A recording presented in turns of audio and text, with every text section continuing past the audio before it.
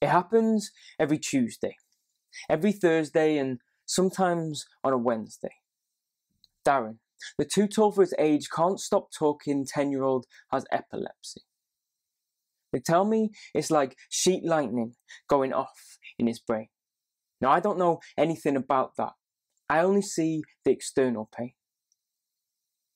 At the back of the whale blue classroom, he tells me, the whole of my upper body hurts, but I've been trying to keep it a secret because I don't want anybody to be disappointed in me. I almost feel like crying as I tell him, nobody's going to be disappointed in you. You're unwell, and none of this is your fault.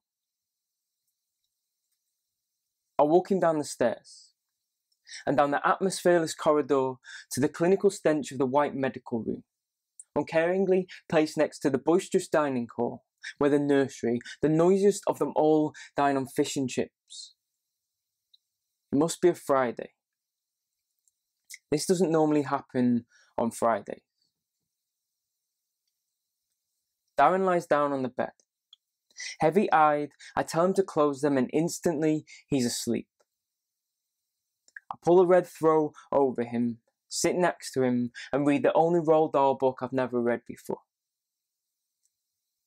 As wonky lines of fresh-faced children stream by, some point, some laugh, they all stare.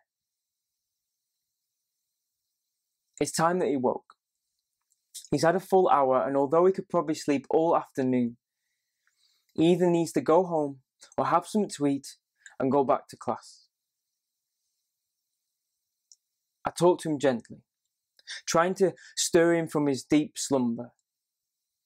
He hears me, my words penetrating his dreams. He doesn't wake, but he speaks to me.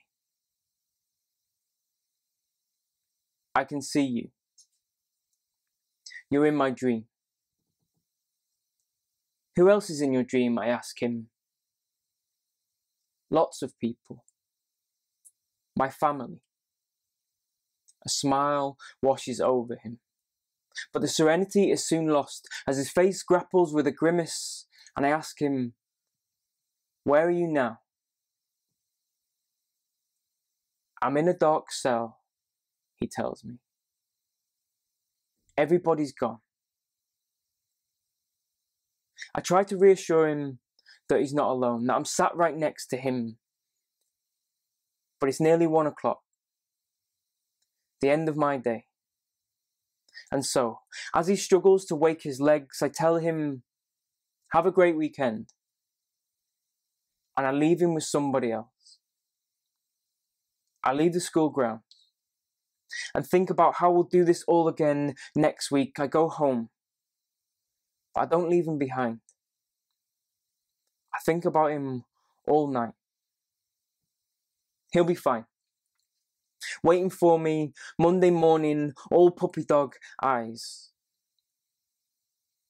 But I can't help but worry about what's going on in his head, the increased frequency of his moments, the cause and effects, his mixed up emotions and the repercussions on his confidence, the stress, the strain, the pain.